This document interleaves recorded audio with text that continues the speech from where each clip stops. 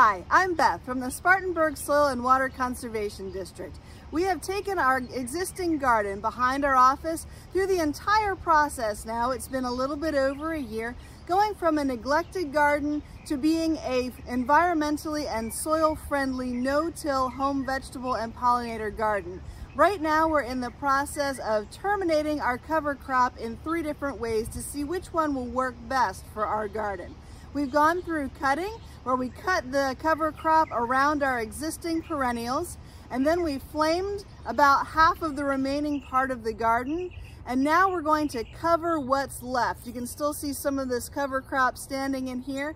We're going to kind of push it down and then cover it up with some 3 mil black plastic. Unlike the other methods we have tried, this probably won't need any touching up after 2 weeks. We're going to leave it covered for the entire 4 weeks and allow the solarization to break down our cover crop.